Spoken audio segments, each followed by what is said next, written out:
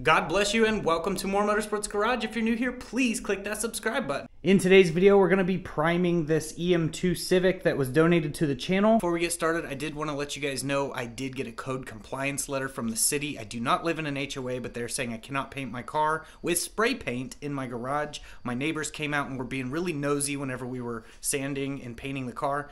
Keep in mind we were sanding during the daytime and it wasn't even close to a time to stop. We weren't getting noise complaints. We haven't had the police at our house or anything like that. And they went behind our backs to the city and complained that we were painting this car. Now we're trying to do a good deed by giving this car away and making sure it's nice. So if you guys could please hit the like button, subscribe to the channel if you haven't, and drop a comment. We're trying to get as much ad revenue as we can off these videos so that way we can move out into the country. So please stay tuned for more. And the videos that do come out after this were not shot in this garage after the code compliance letter. I'm just behind on videos, so here they are. We're going to be using the Bullseye 123 primer, the turbo paint, the turbo primer.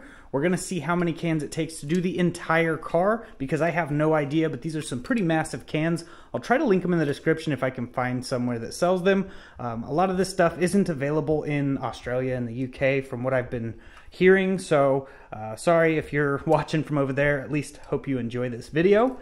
This car was donated to us. We have been sanding on it. Me and my brother put a lot of hours sanding. As you can see, this thing was pretty rough whenever it got to my house. It was trailered over. It didn't have a hood, front bumper. The fender was crushed, but my brother and I got to the junkyard and grabbed a new fender, hood, and front bumper. I mean, not brand new, but you know, we got it pretty cheap and got those put on and got this thing to where it's at now. The sanding just literally took forever. My brother can confirm that. But yeah, it's ready now. It's all wiped down. We went ahead and took the wheels off and plasticed the windows, got everything taped up and wiped it down with a tack cloth. So it is ready to go. We're just going to be opening the door, making sure the box fan with filter on and pulling the fumes out. And we're going to go ahead and spray this primer and see exactly how many cans it takes. But I'm going to go ahead and get this all set up and we're going to start spraying. I hope you guys enjoy the video.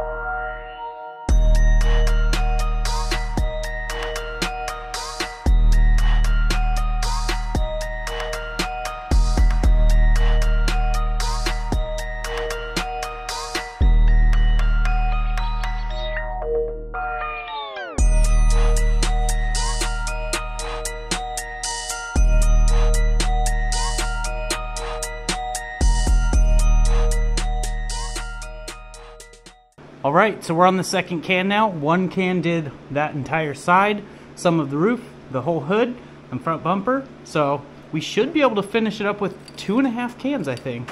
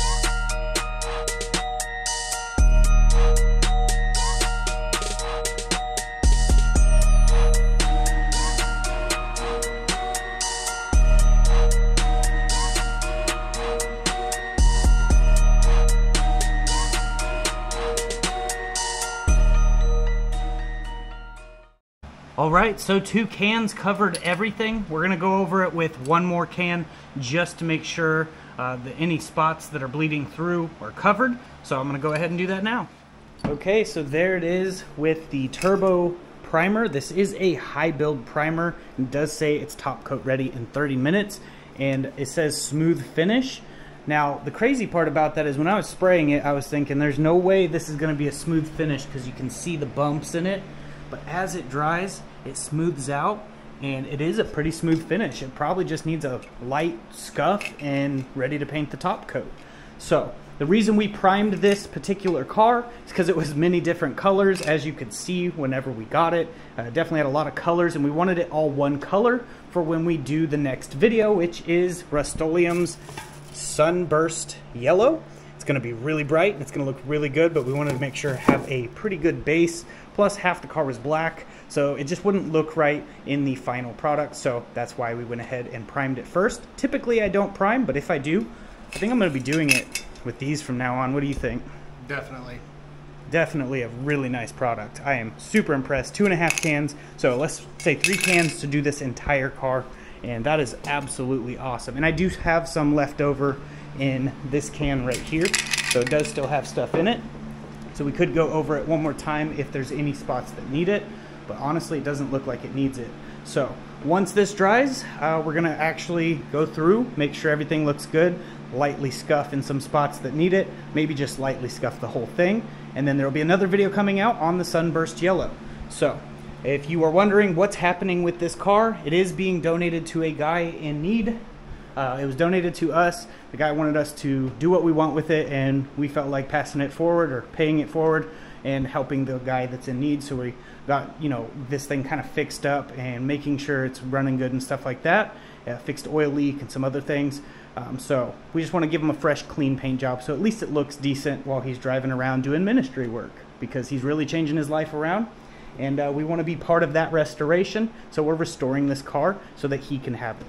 So if you guys like these kinds of videos, definitely hit the like button, turn the bell icon on to get notified of every upload, because there will be another upload of this coming out with it painted yellow. So definitely want to stay tuned to that. But if you're new here, hit that subscribe button, and here's the outro. Before I get off here, I wanted to mention there will be a free Gideon Bible download in the description for Apple or Android.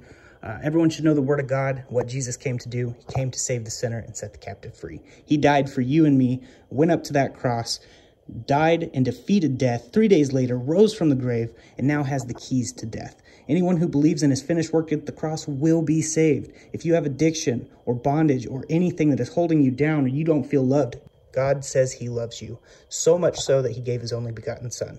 And we are saved by grace through faith, lest any man should boast. So it's not of our works, it's of our faith in Jesus and what he did. So I just wanted to let you guys know the good news, that everyone has a chance. So repent, turn from your sin, and trust in the Lord. But that is basically it for this video. And until next time, God bless, stay safe, stay awesome.